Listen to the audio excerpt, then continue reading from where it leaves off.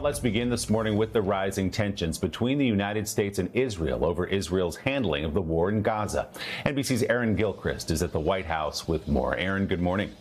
Willie, good morning to you. It's been about a week now since Israel announced it indeed has a plan for an assault on Rafah and the evacuation of civilians, but no more details have been released at this point. Now, several U.S. officials tell NBC News the White House is considering how to respond if Israel invades Rafah without an achievable plan to protect Palestinian civilians.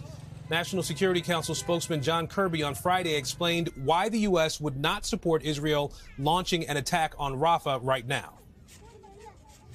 We won't get behind a plan that doesn't properly account for those 1.5 million refugees in Gaza who need a place to go where they can be safe from the fighting. To move in right now in a major way without a proper accounting for all those people would, as we've said, be a disaster.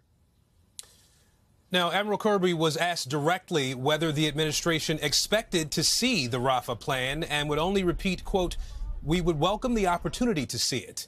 Now, U.S. officials have discussed possibly withholding or delaying the sale of some weapons to Israel. At the same time, the U.S. set a March 24th deadline for Israel to provide written proof that it's using American weapons in line with international law. If the Israelis are not complying, it could force the issue of military support. Willie? More than 5 months now, those hostages have been held, and much-needed Gaza aid as well on the line here. We'll be watching Aaron Gilchrist at the White House this morning. Aaron, thanks so much.